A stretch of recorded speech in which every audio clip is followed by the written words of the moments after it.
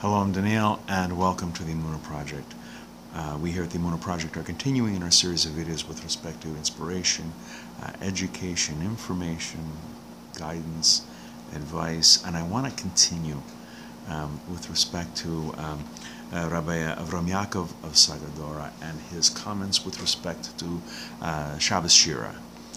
This is the Sabbath of song. This is the Sabbath where we read the Song at the Sea.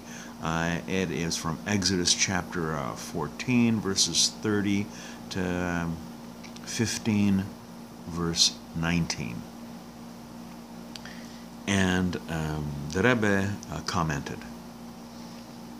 "Is it not written that they sang the song immediately after they crossed the sea?" He says, first, they had to reach the rung of perfect faith.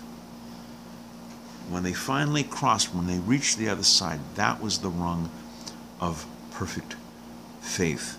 And as we read in the Song of the Sea, the Shira, it says, they believed in the Lord and in his servant Moses,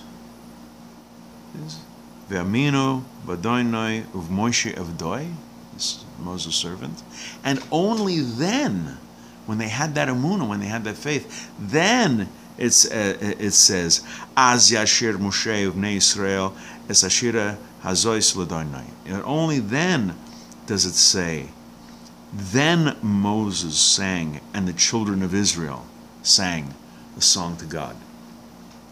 The verse being, of course, then Moses and the children of Israel sang this song to Hashem, and they said the following, and it sets out the song. So that song, when they were at that high rung, as Rabbi Avraham Yaakov says, with that high madrega, and they had that perfect faith, that's when they were able to sing the Shira. Just wanted to add that thought to the previous video. We're going to be doing some more videos with respect to Rebbe Avraham Yaakov of Sadagora and other Hasidic masters. Please come back, please watch, please learn, and until next time, on behalf of the Emunah Project, I'm Daniel, and thank you too much.